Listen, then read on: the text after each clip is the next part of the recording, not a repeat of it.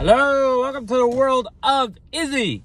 And here we go. I am going to give you, right now, a thought of mine, which is genius, so you better not miss it.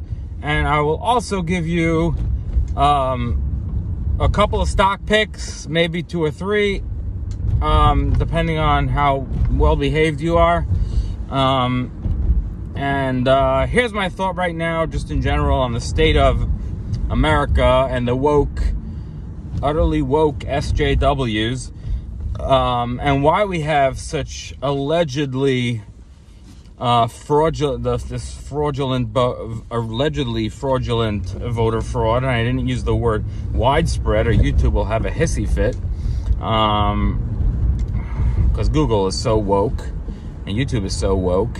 And that dude with the freaking nose ring and a beard, the hippie dude with I have nothing against hippies, by the way, but when they look like they're about to sink into a coma from doing way too much ketamine at a hearing, so that's not cool. So it's from Twitter. He did Dorsey. Jack Dorsey with the nose ring. He probably has a nipple ring also. I would just guess. I don't want to go there though. Swipe that image out. Anyway, so you match it with the fact that how crazy these elections are. Well, I could believe it. I mean, you look at Jake Paul, and he was on an interview with these 2 black females, African-American females. I don't know what the political term is these days, but I'll call them not white. I don't know, maybe that's racist too. And they told him that he was racist for knocking out Nate Robinson, who, if you don't know, they had a boxing match. They didn't meet up in the street or anything like that, but they had a boxing match, and the goal of a boxing match, by the way, is to knock out your opponent, to beat him up, to punch him in the face and knock him out. And they asked him, they said, don't you think it's racist that you knocked out Nate Robinson, who's black? And he's like, no, it's a sport. And they're like, oh, you need to come in the conversation, son. And he's like, what?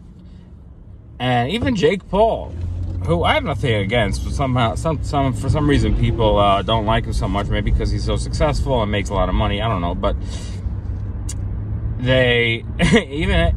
he's like the most. I don't know. He's probably a liberal as well, but you see the craziness in this. You see the lunacy. So yeah, that's how people could vote for a bumbling idiot like Joe Biden.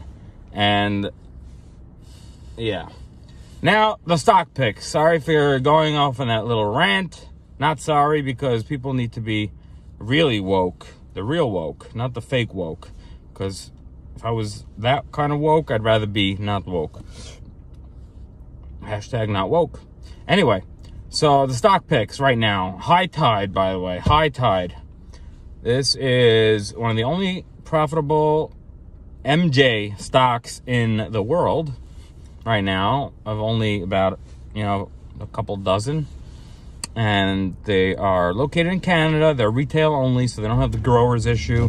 If anyone's familiar with the cannabis industry, there was a major overgrowing issue in 2018 because Canada legalized cannabis, but they basically allowed you to open 1 store per province or something, and you couldn't start introducing edibles into stores until about December 2019, which basically put every company into debt or bankruptcy or whatever.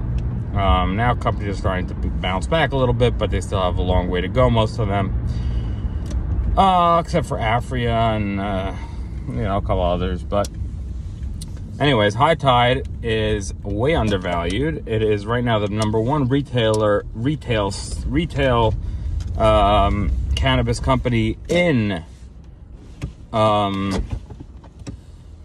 Canada. They have an amazing CEO named Raj Grover, who I speak to very often, and he is amazing. Fire and Flower, which is the second to leading company in the space. Their stock price right now is at about 60 to 70 cents USD. And High Tide, who recently became the number one because they acquired Meta Growth, which is another company that had a lot of stores, so they merged. High Tide ate them, and now High Tide's the biggest. High Tide, the share price just jumped a little bit from 7 to 17 cents, and High Tide just announced they're planning on uplisting to the NASDAQ. The ticker is HITIF on the OTC, and HITI, I believe, .V on the Toronto Stock Exchange. And yeah, and they have their catalysts are, they own grasscity.com, which is the number one site for cannabis accessories, number one, and they are poised to grow in the US. They're getting involved in the US. They own cbdcity.com. They own Famous Brands, which they created Famous Brands, which enables them to market on their products. I'll just give you two names, and then that should be enough for you. Well, it's actually three, but kind of two. Cheech and Chong, Snoop Dogg.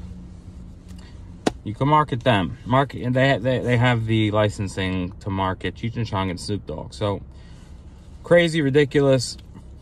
They make their stuff. They sell it. Enough. Buy it. Just not financial advice, but buy it. Buy it. Yes, financial advice, maybe. Next one, I'm not gonna. Sorry for taking so long on that one. Next one, I promise you, is gonna be much, much quicker. Hive blockchain. I'm sure people heard about it, but right now, blockchain is going crazy, and they're going into a bull market. And you want to get Hive blockchain because Hive blockchain right now is mining Ethereum, and they're mining about 400 Ethereum per day.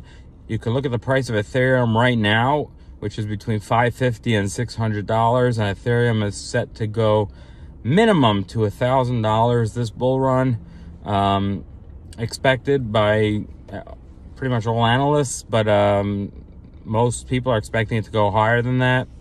I would say it's going to go to between 5 and 10,000. I believe in it. But anyways, they're mining it at $150 per Ethereum. So do the math. Mining 400 a day at $150. And the coin is worth $550 to $600. Profit margin that is about 500%. Unbelievable. So get in on that. And another stock for you. No, I think I'm gonna keep it right there. Wrap it up. Thank you, and bye.